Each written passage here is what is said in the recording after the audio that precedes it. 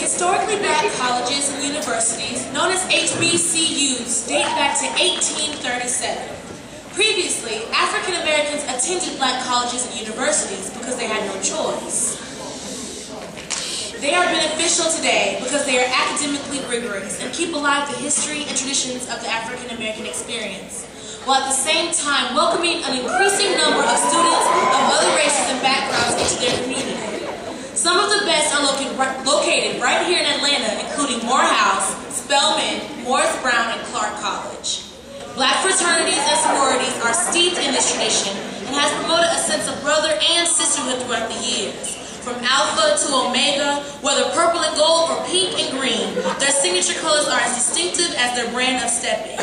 Watch and listen as our own step team demonstrates.